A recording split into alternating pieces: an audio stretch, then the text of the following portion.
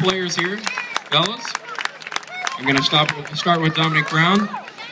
Tell me about those running backs coming back. What can fans expect from you guys?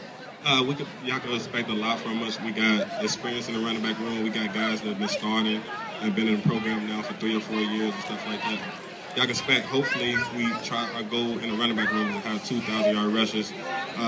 Sonoris Perry did a great job for us last year. He just had a severe injury, and he was on quest to get the 1,000 yards. So hopefully me or Corbin can add and come up to speed and join him as well. But it's great not only for the room, just competing.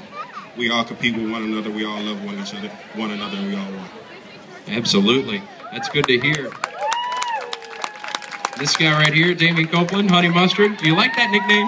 Hey, I could go with it. You know, everybody loved it, so. Coach Dugans told me earlier this morning on radio that he likes to call you Pineapple. You okay with that? Hey, you call me what you want, man. Well, tell me about the wide receivers coming back. Well, we have a lot of depth at the wide receivers. You know, we added James Quick to the room, and you know, that's big time. And you know, we call ourselves the Afros, America's Finest Receivers on Saturday. And you know, as a senior, y'all know I'm gonna make sure we live up to that name. Go out each and every day, work hard, take care of business. Take care of business. That's what we want to hear. Now, there are a couple defensive guys in the audience. What's your favorite defensive player on the team? Hey, I have to go with the king, right there. That's my right-hand man.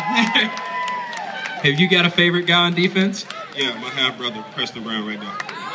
Very good. All right, let's get you guys to draw a prize here.